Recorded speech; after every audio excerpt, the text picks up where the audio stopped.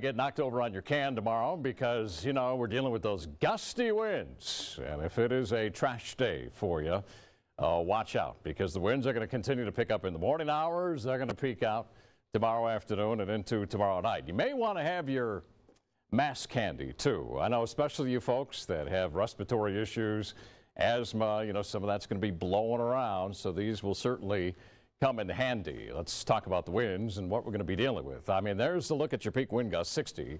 And the time of those peak winds, right here, between 4 in the afternoon and 11 o'clock. That's how it looks right now. After 11 o'clock and before 4 o'clock in the afternoon, we're going to still be very gusty out there.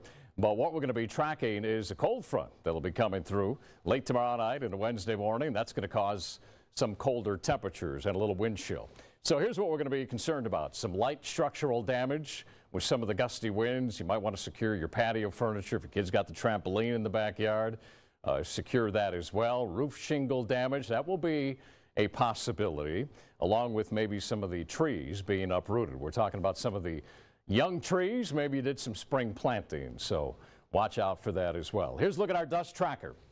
Here's a look at lunchtime.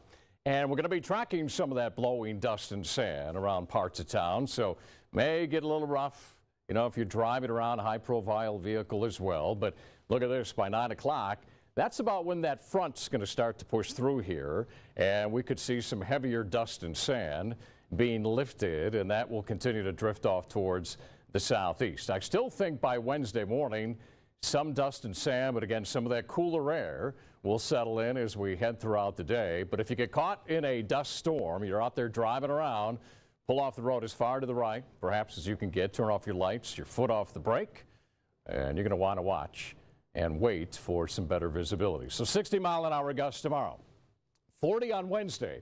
So certainly in that windy category. And as I talked about with the cooler temperatures, that wind will have a little bit of a bite to it.